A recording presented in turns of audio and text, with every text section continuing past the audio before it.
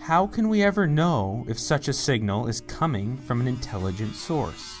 At the first SETI meeting in 1961, John Lilly proposed that researchers study dolphin languages to help them learn more about what extraterrestrial signals might be like. They analyzed a long sequence of vocalizations from both adult and baby humans and dolphins.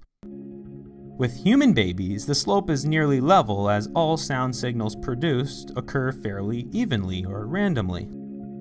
However, as children learn the language of their parents, they narrow their sound repertoire to fit the model to which they are exposed, and as a result, structure is imposed on our speech patterns. Consequently, the slope of this graph converges towards a 45-degree angle. This is known as Zipf's law.